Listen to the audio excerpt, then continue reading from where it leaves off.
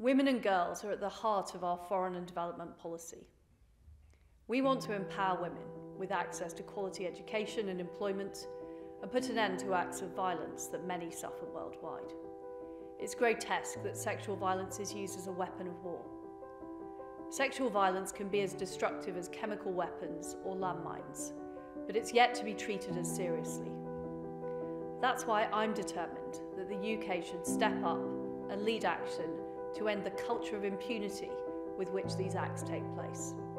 Together with our friends and partners, we can make sure there's no doubt that sexual violence in war is a red line that must not be crossed.